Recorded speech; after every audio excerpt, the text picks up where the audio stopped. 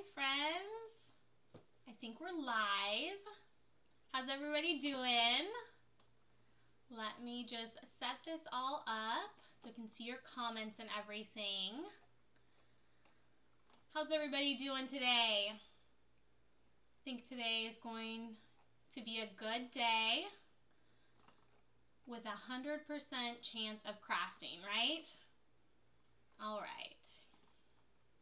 So we are working on another project today. So thank you so much for joining us. I'm Lindsay with So Fancy, and give me either a like or a thumbs up, or let me know where you're watching from so I know that you can hear me. So let me go ahead and share this so that we can get started. We are talking about wooden signs. So do we have any sign makers out there? And if you do make wooden signs, do you prefer using vinyl to do the design, or do you prefer doing stencils and then painting? So we're talking all about stencils and some of the challenges that can arise when we are sharing this. Okay, perfect. All right, so some of the challenges that can arise when you are making your signs with the stencils. Oh, hi Rhonda from Alexandria, Kentucky. Thanks for joining us. We're gonna go ahead and get started. We are using designs from the Big SVG Sign Bundle. So for all you sign makers out there, we've got tons of the perfect SVGs for your sign making. And so let me go ahead and change the camera view here so you can see what we're working with. So what we're starting with is whether or not you are using just a small piece of craft, the craft board, or wood that you get from the craft store, or like a bigger piece of pine that you get from like the hardware store. The prep is going to be exactly the same, which is starting with sanding it. So you can get these sanding blocks at the hardware store, and you want to sand them so that you're going with the grain of the wood. So the way I like to think of it is I look at the wood and I see which way the lines are going, and then that's how I know that the grain is going like this, and so that's the way I want to do my sanding. Now these sanding blocks are super great, and they will get the job done. You want to start off with like maybe I have a 120 here, and then a 180. But if you want to go super fast, you can use a palm sander. So I got this as a gift for Christmas, and it makes quick work of your getting these like super smooth, like baby soft smooth, which is the key to perfect sign making, or as perfect as it can get. So, but if you don't have a palm sander, start off with like a 180, sand with the grain until it is super duper smooth, and then you're gonna go ahead and paint your base layer.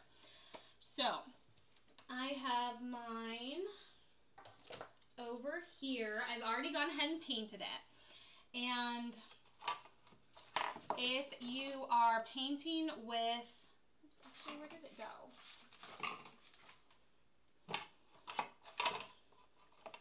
I have the finished one.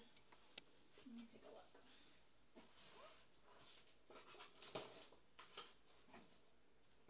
look. Oh yeah, here it is. Perfect. Okay. So if you're painting with, just like a regular chalk paint or something, and a paintbrush, then you also want to paint in the direction of the grain as well. So that way you're going to get the smoothest results. And then, honestly, I like to use like a spray paint I think that gets the smoothest application with your base paint, but you can use a paintbrush and just paint in the direction of the grain. And then when you have finished your last layer of paint and your paint's completely dry, I like to take a really fine grit sandpaper, so this is the 400, and then just lightly go over it. So that just smooths out this very last layer. So it is like super duper smooth, ready for your stencil application, which I have already cut with my CAMEO 4 in Oramask 813. So this is a stencil making material, and it comes in rolls like this, or you can get them in sheets. What I like to do is I will cut the stencil material from the roll into like a 12 by 12 and then flatten them out.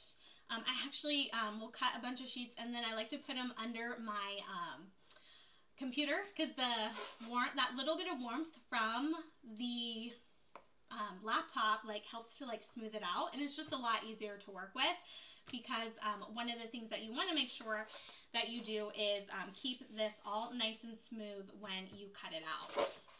Oh, hi Carla. She's from Independence, Ohio. So we got a lot of like East Coasters. I'm in California right now, so it's about 10 o'clock.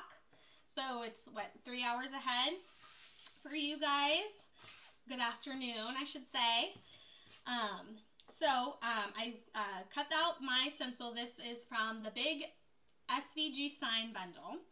And one of the things you also want to make sure with the stencil vinyl is that it's really smooth against the backing. So if for some reason it got creased, like this little piece here got creased, and then you can see it starting to like bubble up, that's really important that you want to press that out with your scraper, or you can use your hand, so that it sticks really well to your cutting mat. So yeah, using your scraper to put it on your mat so it's really smooth. And then when you cut it out and you're doing your weeding, this is a little bit different than weeding a regular decal, because normally you would weed out the excess around the design, but since this is going to be a stencil, you are actually taking out the design itself, if that makes sense, and leaving in the middles of the letters. So it's like, you know, backwards. And I've already gone and done most of this here, so that it is coming out really nice.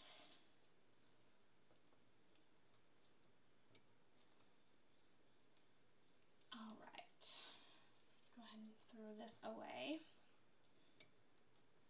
And like always, I did a test cut and then a test weed before I actually took this out of the machine, so I knew that I would get a nice clean cut there, which looks really nice.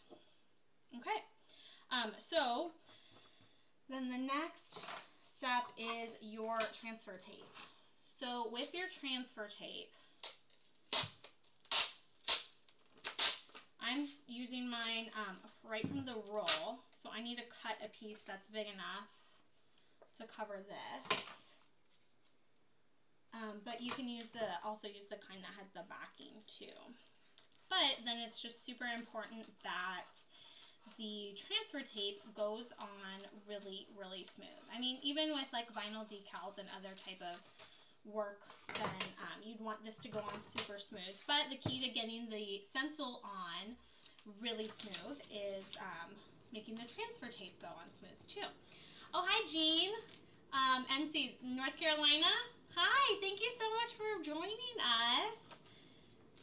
This is a nice day for crafting, although I do say that every day is a good day for crafting. So I am going to, what I like to do is stick the edge of the transfer tape to my work surface. And I like to use the grids on my mat here.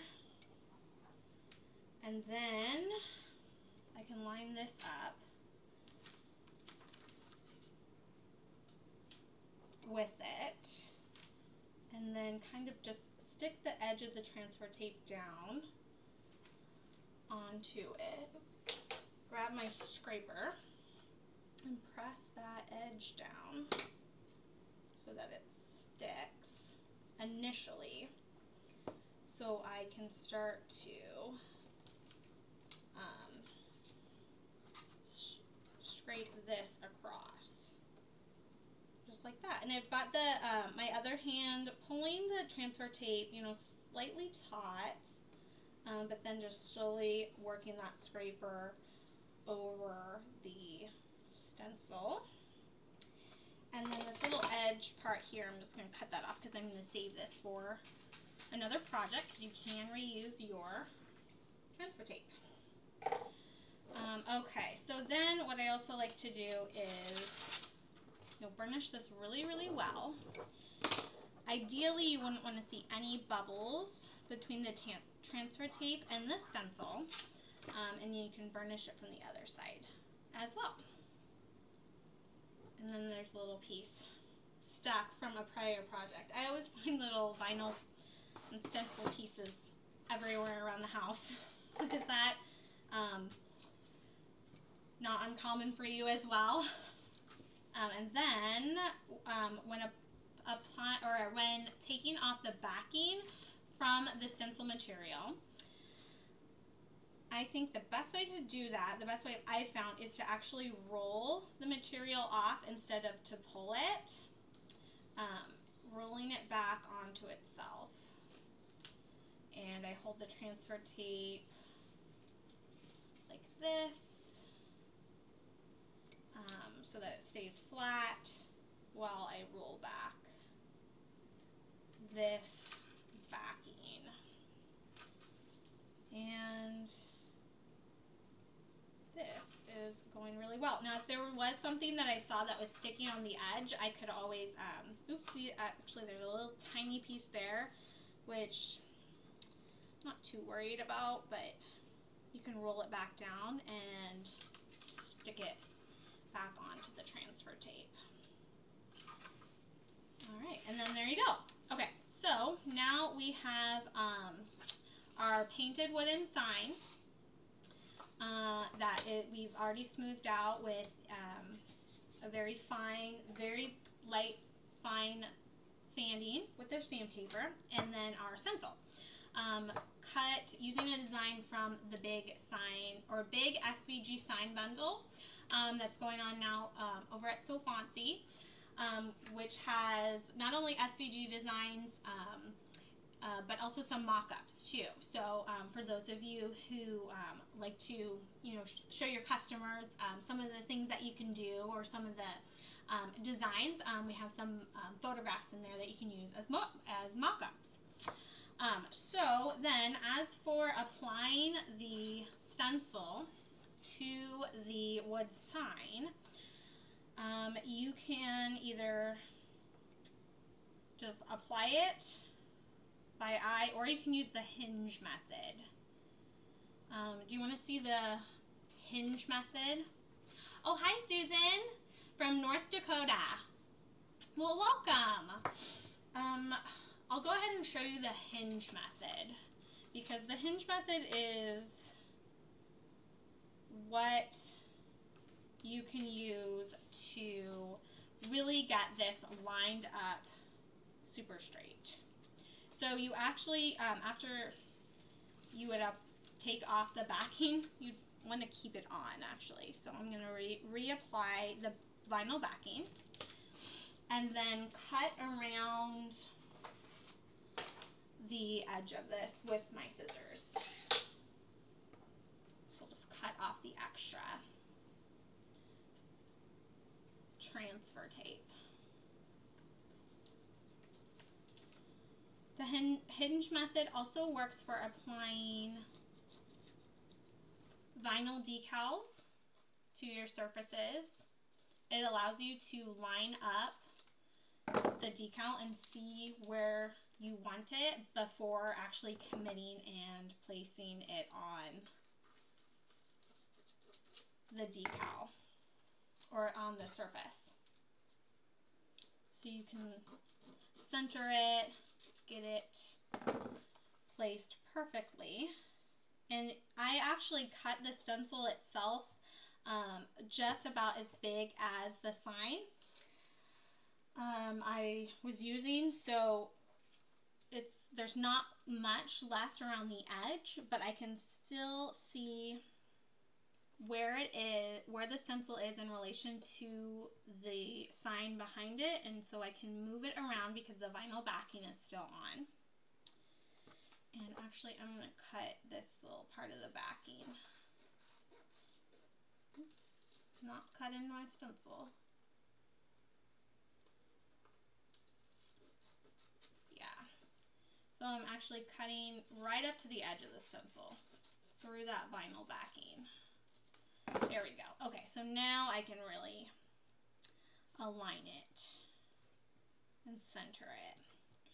And if you really wanted to, you could get out your ruler and measure it, but I am just going to eyeball this because I think it looks pretty good the way it is. And then you actually need some painter's tape. So let me grab that. So just like a low tack painter's tape that you'll lay a strip down right through the center to tape this onto your surface. Okay, and then there's some extra left over. Just cut that.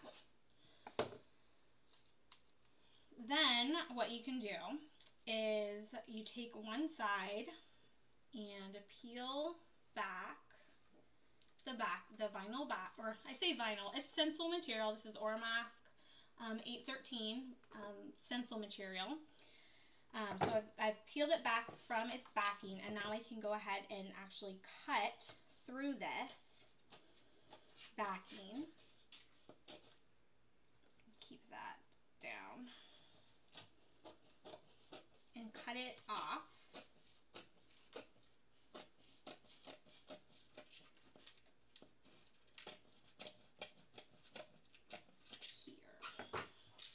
Okay, and so then now this tape is keeping it down. I can, just like a hinge, then I can just lay this.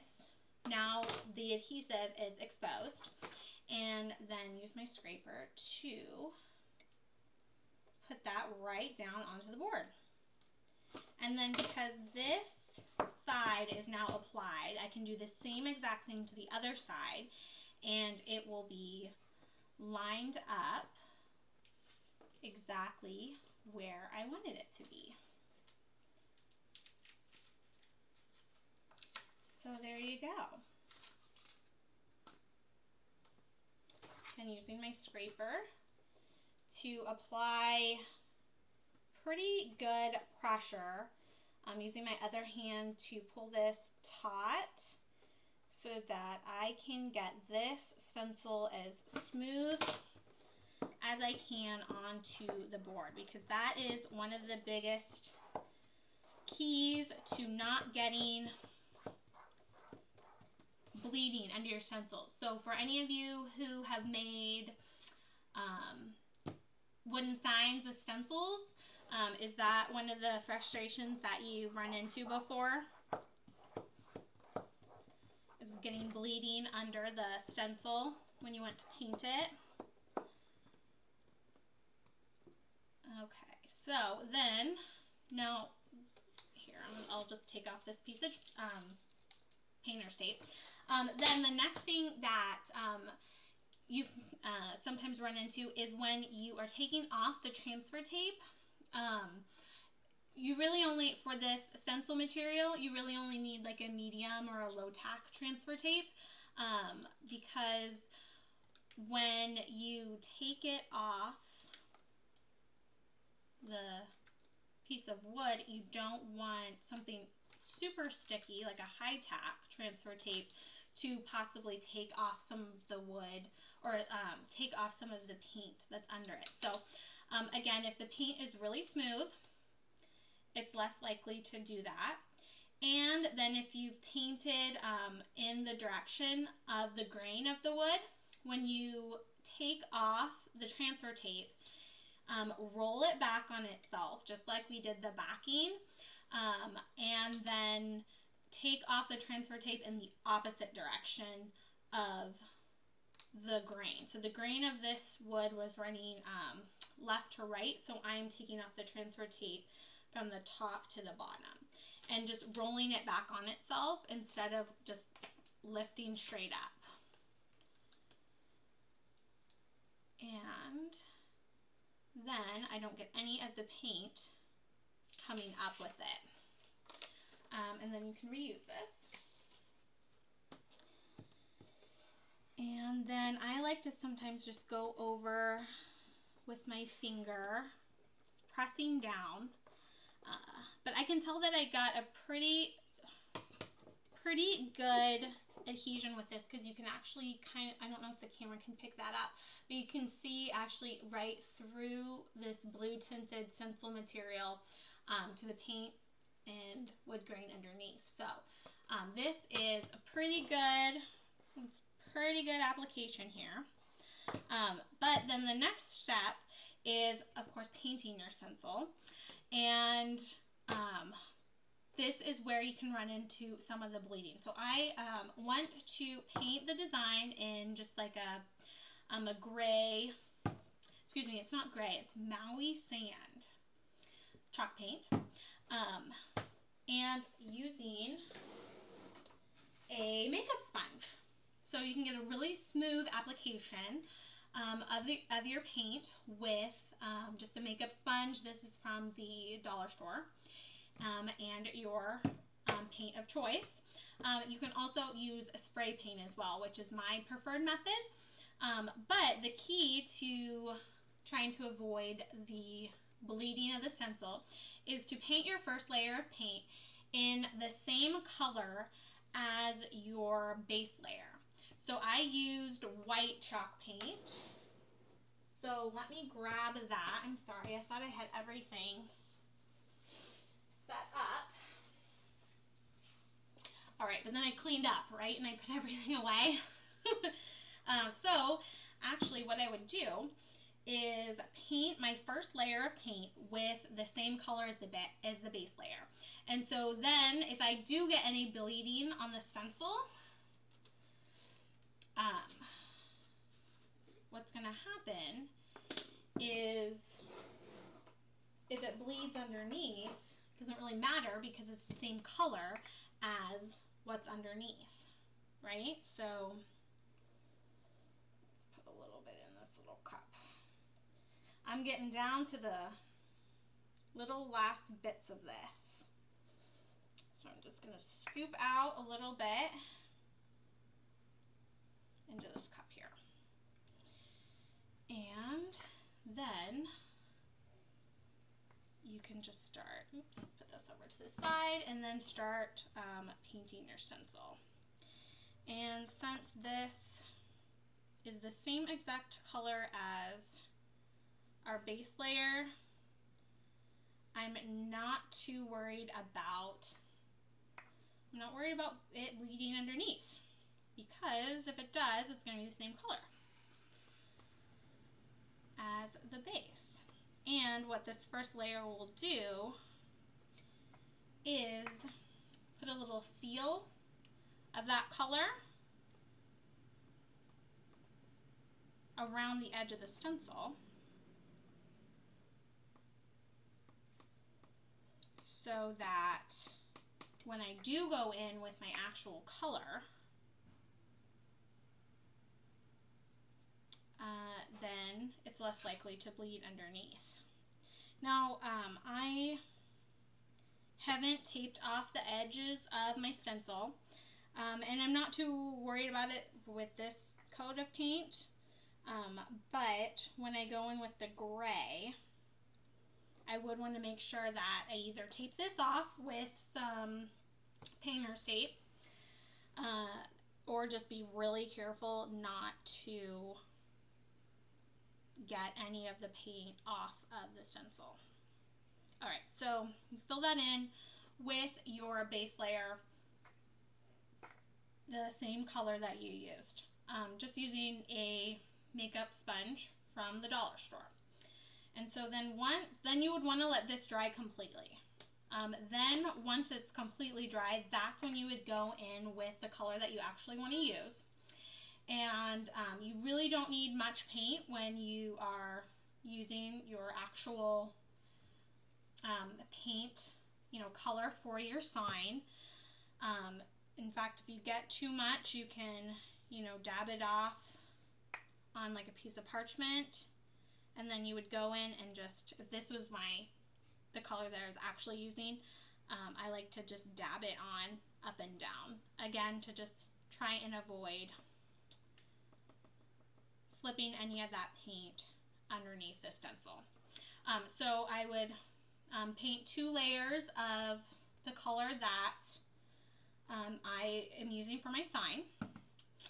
I'm going to actually let this dry over to the side here, and I have already done one ahead of time, so you can see the process of removing the stencil once it's completely dry, which I have right here. So this is another design. Oops, upside down.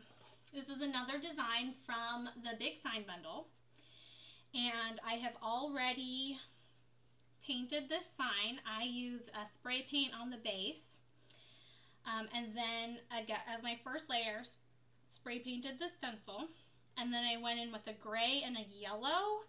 I don't know, experimenting with new color combinations, so I'm not quite sure how this is going to look, but I thought, hey, I want to try it. So again, another issue that can arise when you're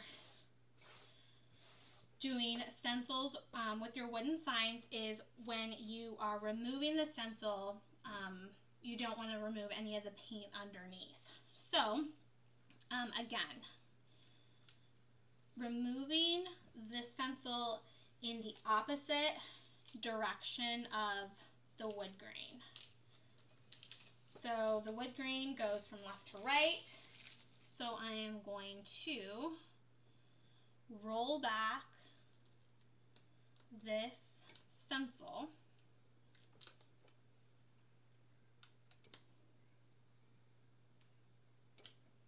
in the opposite direction of the wood grain.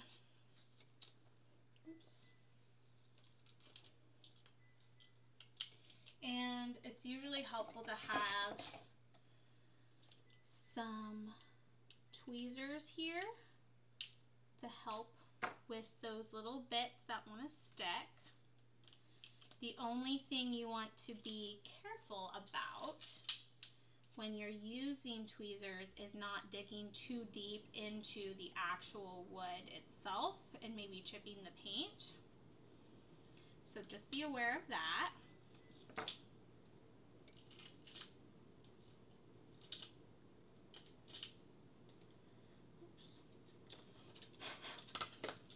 So I just had some of the little paint dust get on there, but you can just blow that away.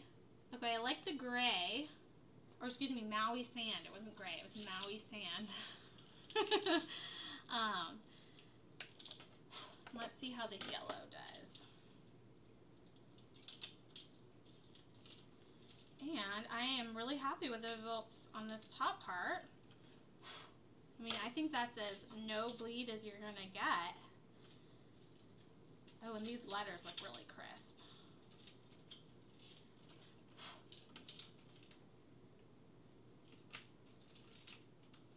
Here we go.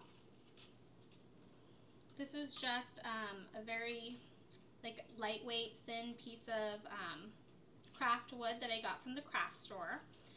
But even if you were using, a large piece of pine from the hardware store, the process of prepping and applying and painting is going to be pretty much exactly the same. Ooh, I think I do like the yellow and the gray. All right, and then there we go. And I didn't get any of the paint off of the base. And then for the middles of the letters, you'll go in with either like your tweezers, or you can go in with like a little needle. And again, just trying not to nick the paint underneath, which can kind of be tricky, but luckily if you do end up nicking it, you can just take a little bit of paint on your paintbrush and then you can go ahead and touch that up.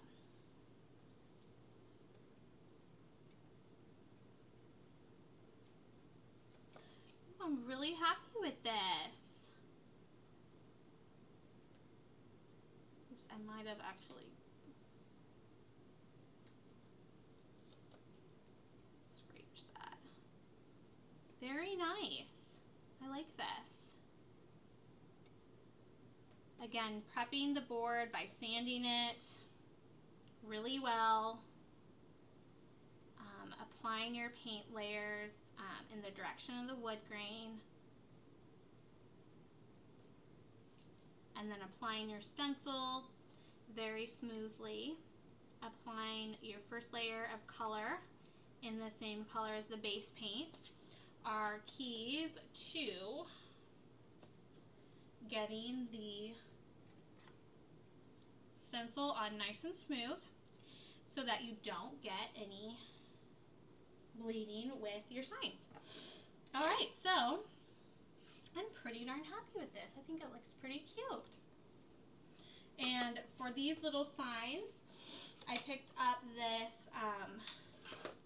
base here that I got at the craft store. It came with, oops, what's going on?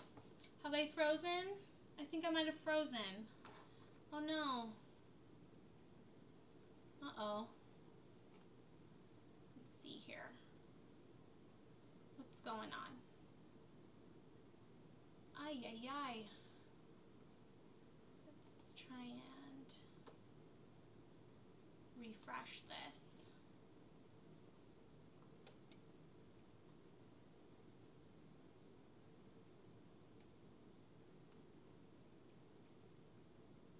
Go back to here. Oh no, I don't know if I'm still on or not. It looks like I'm frozen. And I don't know how to fix it. Ay, ay, ay.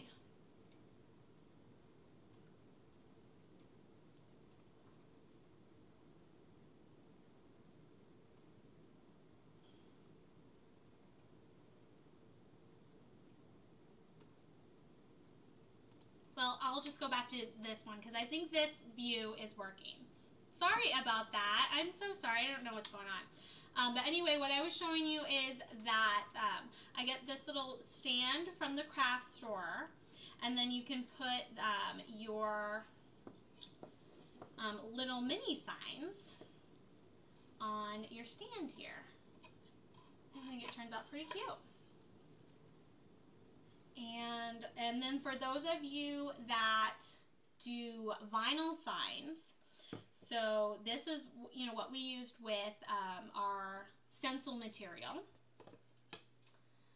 If you prefer doing vinyl, you can also get the same type of result by just using, you know, a vinyl decal over just a painted base. And then again, you have another little sign for your easel here. All right, and then these designs, the hello, it's so good to be home, and the Forever Wild that I started, and I will finish that, and then I will post a picture of it when I'm done.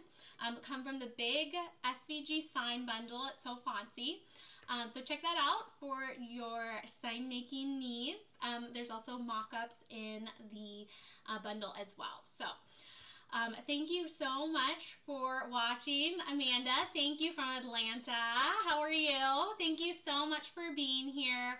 And, you know, I hope that you enjoy the rest of your day. You're able to do something crafty. And, of course, you know, we love seeing what you make. So, you know, hop on over to the You So Fancy Inspiration Facebook group and post some of your designs in there because we love to see them.